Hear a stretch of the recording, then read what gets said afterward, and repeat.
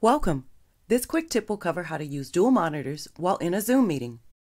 To start, make sure you have downloaded and are signed into the Zoom desktop application. Next, click the gear icon to the right of the application window. In the General Settings menu, locate and check on Use Dual Monitors. Now, start or join a Zoom meeting. The initial Zoom Room meeting toolbar and view of shared videos will be available in the first main monitor, while the second monitor will have a window displaying the participants' videos. When the host opens other Zoom tools, such as Participant List or Chat, the windows can be moved to the second monitor if desired.